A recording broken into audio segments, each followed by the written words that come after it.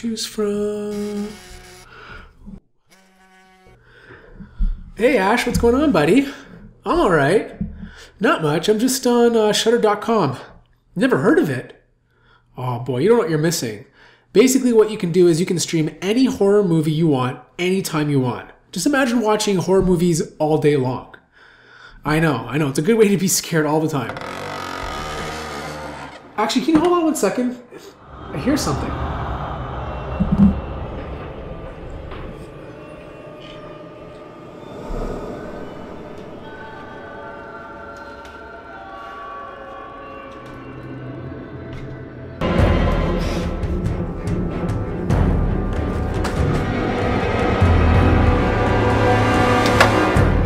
What was that?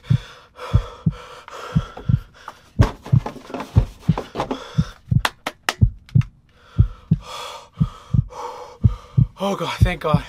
That was the scariest shit I've ever seen in my life.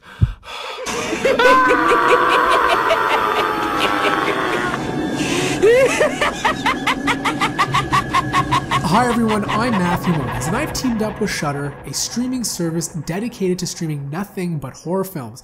They reached out and asked me to share some of my experiences of the first horror films that got me really scared.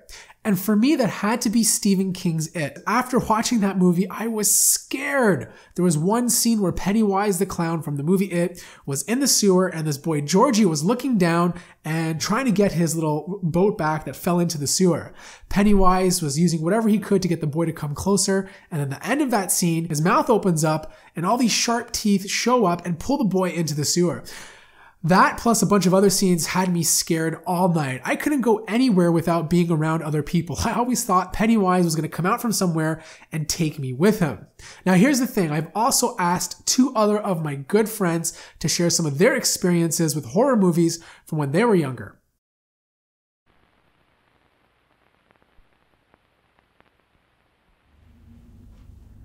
Hey, have you seen my light? No, where did you have it? Wait, what's that? What's what? Did you not hear that? No, what can you hear? Look, over here, look, come.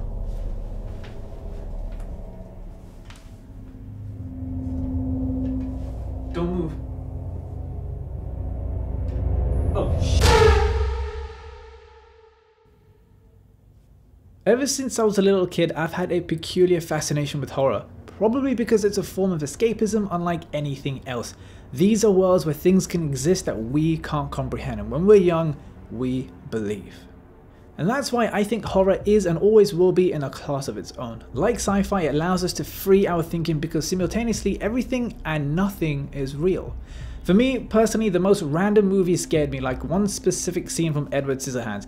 There was something about the motion, the contrast of situations, and sound design that freaked me out. Then I probably shouldn't have seen The Shining because I've never been the same since. But it wasn't film that took me away, but rather the potency of video games. Gone was watching, now I was the one in control and I couldn't hack it. I owe it all to Resident Evil 2. Nothing else has hit me as hard until the recent PT. It's one of the greatest horror experiences I've ever had. It was frighteningly visceral but also messed you up psychologically. Guys and girls, thank you, and if you haven't, go and check out those movies because they are awesome.